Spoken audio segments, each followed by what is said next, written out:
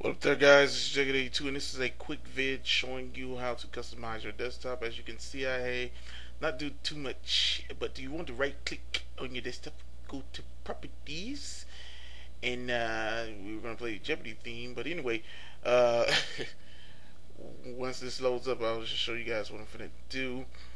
Um, Basically, since I've just recently uploaded Windows XP back on my computer, I'm pretty much doing this to show you guys you don't have to use the regular window setup.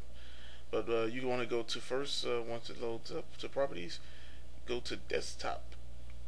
And once you get to desktop, you have, of course, their options. So there's a bunch of great options on Windows. That's Autumn right there, pretty cool.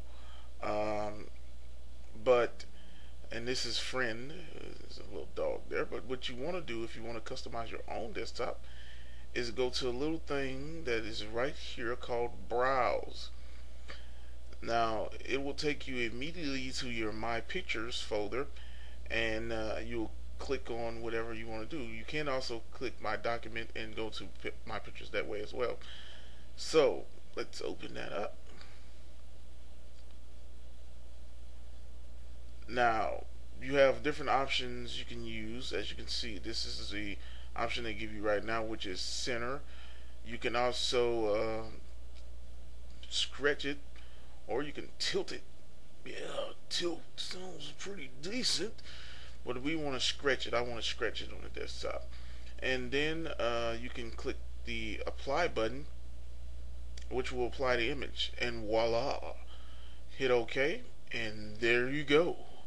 You have the Ghostbusters, man. You have Ray Stantz, right there, Peter Venkman, oh yeah, and Egon Spangler. Yeah, we came, we saw, we kicked their ass. Yeah, my voice was kind of acting stupid just did. But yeah, guys, this is a quick tutorial showing you how you do that. This is Jagged82 signing off.